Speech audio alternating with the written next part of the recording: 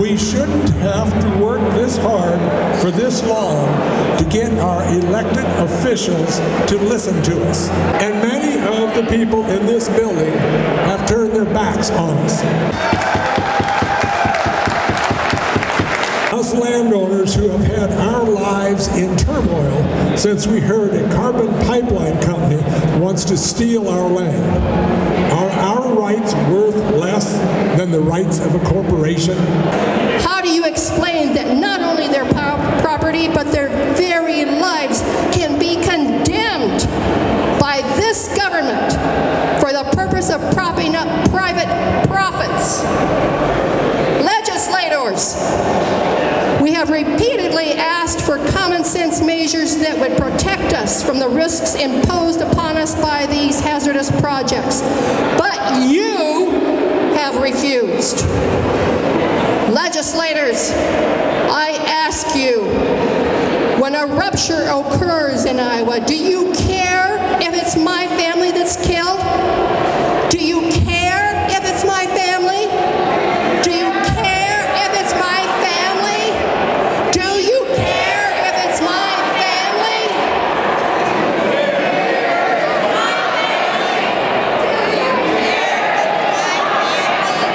Do you care if it's my family?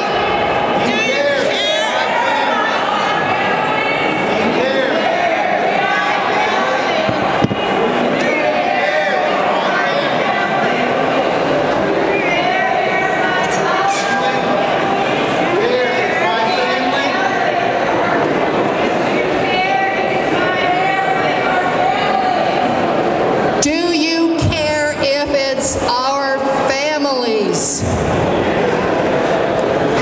Legislators, are the profits of a handful of political influencers worth more than the chorus of voices coming from the good people of Iowa?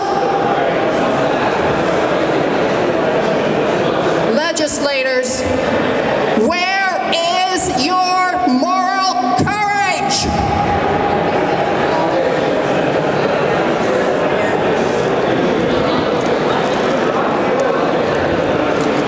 Where is your moral courage? Legislators, when the first Iowa family suffers a tragedy that was in your power to prevent, I hope your conscience remembers this day, the day we told you we are holding you accountable. We will remember not only what you have done as a legislator, but also what you have failed to do. Legislators, hear us.